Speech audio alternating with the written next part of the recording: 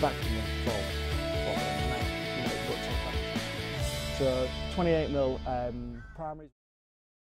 Hi, James from Elite. I'm back by popular demand.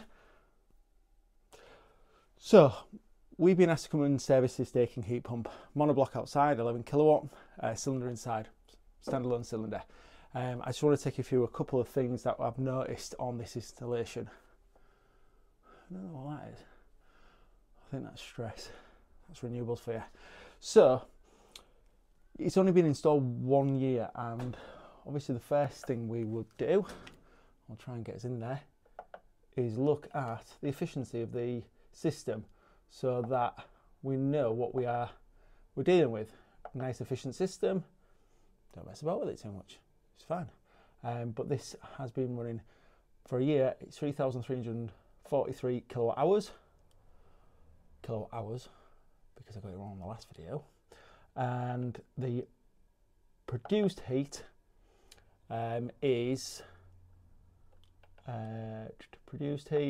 9,300 kilowatt hours. So it's like 280, 290. So SCOP, seasonal coefficient of performance. So that is actually under or just above the MCS regulation. So that's not great. So what I have seen on this is actually, now I don't blame the installers. They are by the industry, and sometimes it's not great. I do appreciate where sometimes they're coming from, so want to lift all standards. A good place to go is the Heat Geek course, by the way. We are Heat Geek Elite, so we can check us out there, and also make sure you go on the course. It's great. So we've got a Y-Plan 3-pot diverter valve.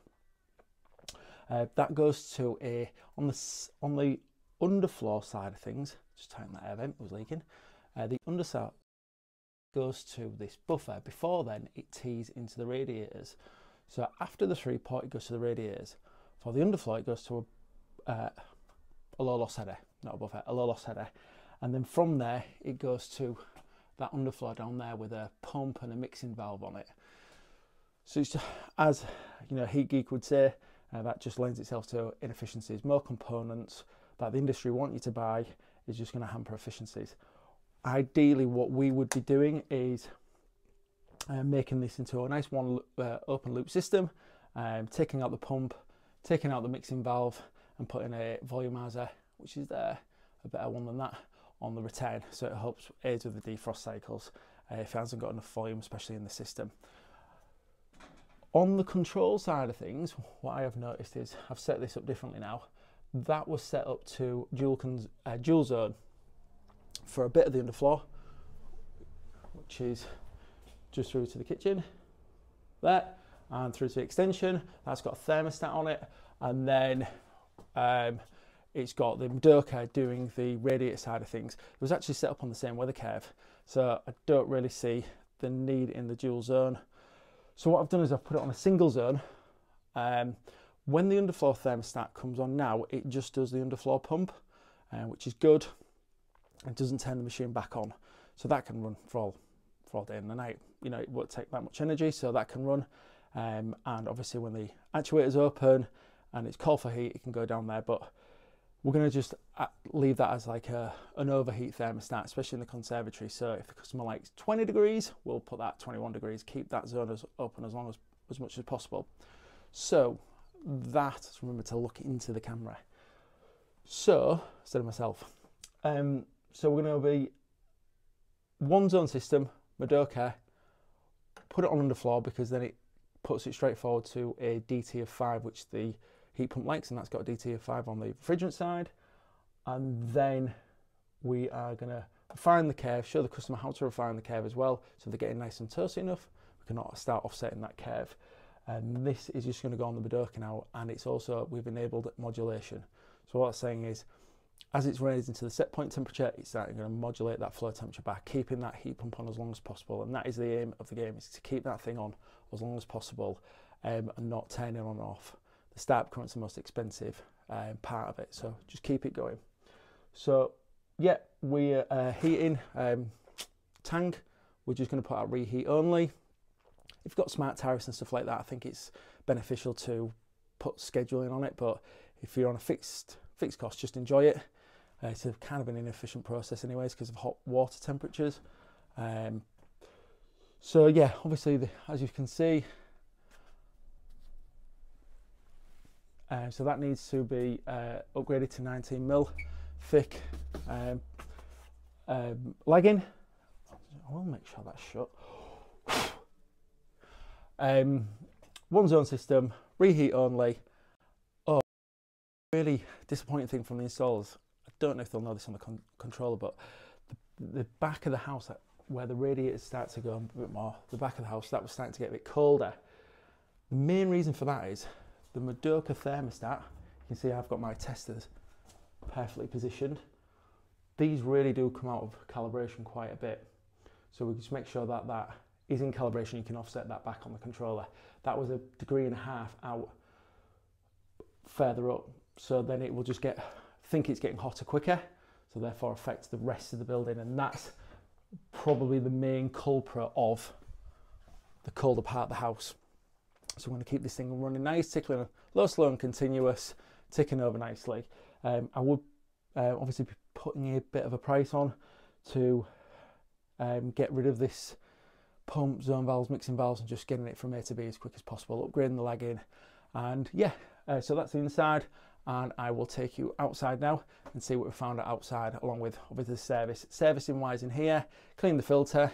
There is a filter down there, a magnetic filter, top up the vessel, which is the potable vessel. Make sure that's nice and topped up, because people sometimes don't on the services, which we should do. And obviously we've set up the controls to make it as efficient as possible. Comfort levels increasing for the customer, enjoying the heating, and at a lower price. So yeah, we'll go outside and see what we find. Okay, so I'm back. I'm outside now. So basically, obviously we're coming to service the heat pump. We are looking at cleaning the heat exchanger, taking the grill off the front, cleaning the fan, cleaning the heat exchanger, the evaporator, basically, from the outside to in and inside to out. So give it a really good clean down. And then inside the daking unit, we have got a vessel and pump inside it and a PRV. So we'll get our pressure tester onto the vessel, have an open end and give it a good clean. The things I've noticed again on this system is, first of all, the drip tray is already completely full. They're not great anyways. Dakin, I think on the new unit, looking at bunging up the bottom of the unit like other units, and then draining away like other units, which are better. But they've kind of had to makeshift this drip tray on the bottom of these ones. We try and just do like a base or something like that, really. So when we do have to go to this extent, because it's a nice paver, paving, is you can put these really on a steep angle or dramatically down, getting it to that condensate. And I don't know if you can see that, but there's like some sort of an up and back over, so it's never going to drain anyways. So that is the condensate. I'm no electrician. That don't look right to me. So that needs changing. And hello, Mr. Plastic Pipe. No.